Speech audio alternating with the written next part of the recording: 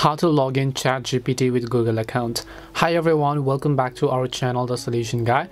In today's video I will guide you on how you can log into Chat GPT with your Google account, so just make sure to watch the video till the end. In order to log into Chat GPT with our Google account, first of all just open up your browser and then you simply want to go to chat.openai.com, which is the official website of Chat GPT. I will also make sure to drop a link below. And when you go to chat.openai.com, you'll see this type of interface. In the center you have two options to log in or sign up. So first of all, if you have not yet created an account, just click on the sign up button. If you have created an account, just click on the login button here, and then once you click on the option called login, here you have the option to log in with your email address or your phone number or whatever else that you created an account with.